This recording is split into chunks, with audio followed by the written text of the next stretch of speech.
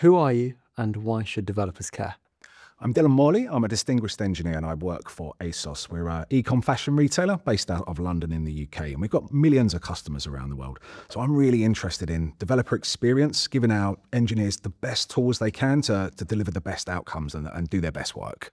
Amazing. So we are going to focus on what it takes to run a platform being used by millions and millions of customers. But first, your title is Distinguished Engineer. Can you tell me, what does that actually mean? It's a fantastic job title. So basically in tech, you can go one of two ways. There's a couple of tracks you can go on. So you can go the management track and you'll be an engineering manager or engineering director. And that's the management track. Or you'll hear people talk about saying they're an IC, individual contributor. And distinguished engineer is a job level on that particular track. So within the IC track, you generally stay technical, you work on problems, and as you go up the levels, your scope might increase. So the title will mean different things to different companies. So a distinguished engineer at Microsoft or Amazon or wherever, they're probably working across multiple areas. They had big impacts working across, a large amount of scope. So that's generally what it is. It's your scope increases. But yeah, I like my job title. So onto ASOS now and the operation behind it. Can you tell me, where is code actually used within the online store? Sure. So we have a number of different experiences that we offer to our customers. There's the mobile apps that we build ourselves. So we have an iOS app, we have an Android app, and then there'll be the web experience as well. And what we've done there is we've broken that down into an API first system. So there will be an API behind every part of the experience. So if you want to get a product, there'll be a product API. When you want to place an orders, there'll be an orders API. And you can imagine how that would work. So we've broken that down into, it's a microservice architecture, which allows us to scale those individual components and get the volumes that we need, because we run at very high volume. Our product API powering our searches might do 50,000 requests a second. So to be able to run at those sort of volumes, and particularly in busy periods like a Black Friday sale, you really need to scale that out and have a lot of compute that sits behind it. So our teams will own those particular components, and they'll build them out and make sure that they can scale out and meet our requirements. What does a team look like for taking responsibility, say, for example, for the orders API? Is there a team of people that are solely responsible for the orders API, and then maybe one for the products, or how does it work? So we've organized ourselves around a product operating model. So we'll have a product manager will work with an engineering team, and they'll be responsible for a number of capabilities. And so they'll generally own those APIs. And we all believe that all software should have an owner. There needs to be someone who is ultimately accountable for its health and for the running of that. Someone's got to get a phone call when things go wrong, right? So, but yeah, they also need to think about the future as well. How can you get more value out of that particular investment? So yeah, a team is structured around a product that they look after, and the OKRs and the KPIs that they're responsible for delivering on, and the software that they own is part of that. Where actually is software used throughout the business? You've got the products API, and you've got maybe what would be assumed as the typical online store. But is there anywhere else where software is being used that maybe some people might be surprised? Sure. So I think you make a decision at a certain point whether you are going to buy, rent, or build software. And at ASOS, we believe that you should build it when you can differentiate, when you can have something that is better than what's available on the market. Because it is, you've got to invest time and effort into looking after that, building it, and then running it. And, owning code's the hard bit. So there'll be parts of the business where we've decided that we don't need to build. You can just rent a SaaS solution, or otherwise buy something and run it yourself. And I think when you run warehouses and other parts of the business, such as, we do all our own photography at ASOS, and we have to digitize hundreds of products every week and get those into our site. So there'll be other parts of software that's, off the shelf products that we can use that will enable us to do that. And then it's the digital customer experience where we really want to differentiate. And that's where we want to build out the best possible UX, things that our customers will interact with. That's where we really want to invest the time and effort. So realistically, you're approaching it from a kind of a customer first standpoint of, does what we're actually doing here benefit the customer?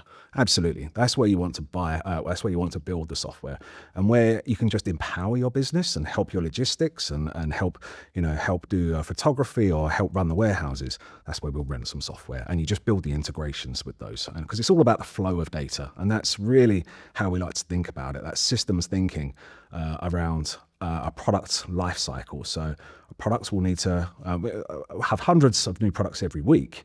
And so that has to be coming, have models. We have to shoot all the photography, get it into our digital assets, put it live on the site, get the stock into the warehouse. And you can think about that flow of data that we need to get across all of our systems to enable us to do that. So ASOS itself, for its online store, have you guys built your own custom online store system, or are you using something that maybe already exists as a framework and then you're adapting it? Yeah, so we've built our own systems. We've built our own APIs and integrated them all together. So yeah, to run at the scale that we do, which are millions of customers and many thousands of requests a second, we found that running that on our own infrastructure that we run in, we're a big partner with Microsoft, and we run that on Kubernetes for a lot of our use cases. So what does it look like? You mentioned Black Friday earlier. I imagine it's a really busy time. Of course, you don't want the site to go down for customers. What does scaling look like when you have these busy periods? Sure. So you have to scale out pretty massively. So running on Kubernetes allows you to do that.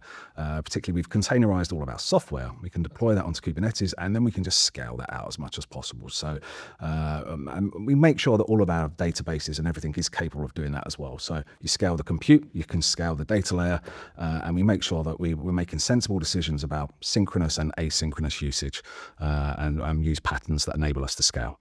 So onto the topic of AI now. We know that every developer is using AI, every development team is using AI. How are you guys using it within your product building process?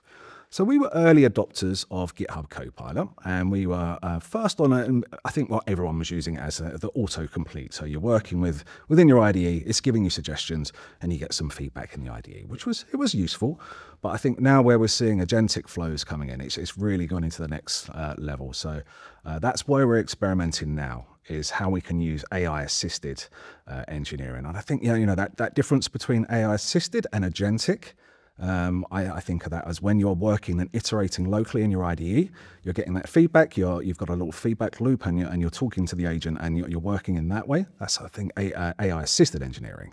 But then you might give a task to an agent and just say, go and do that, and now let it go off and just work almost unassisted for a while. And that's that more agentic level. And then we're seeing at Universe here, there's announcements on what you can do now with Copilot. It's just assign an issue and off it goes, and it's getting better and better at working in an unassisted way, and you can run multiple things in parallel.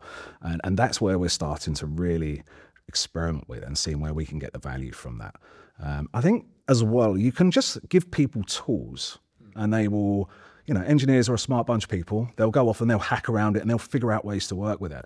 But everyone will kind of work in their own way. They'll get different outcomes. Some will be stronger than others. And you'll just end up with this way that some people really like the tooling.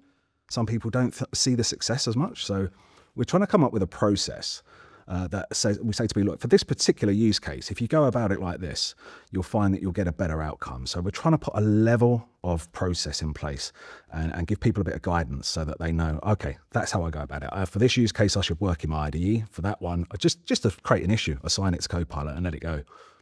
Okay. So many of the people watching this might be thinking, wow, you've got a massive operation here, and they may be wanting to go into a company that has kind of a similar structure. What advice would you give for engineers who are joining a big team and maybe feel like a small cog in a big operation? I think it's get involved, right? Really understand the tech stack, understand the flow of data, and understand all the systems. So I think when you join a team, just work and pair and try and soak up knowledge, because I think that's really important. It's not so much about just writing the code. It's about understanding the business requirements, and it's about understanding all your dependencies, all the people that you work with, the things that you depend on, other APIs that you might use, and just understanding all of those systems is super important. And when you're crafting the code and working with other team members, that will come. The tooling is moving at a really fast pace, and we're getting new things all the time. So I think that systems level thinking and really understanding what the problems are that you're trying to solve, that's the really important thing. Dylan, thank you very much for your time. Thank you.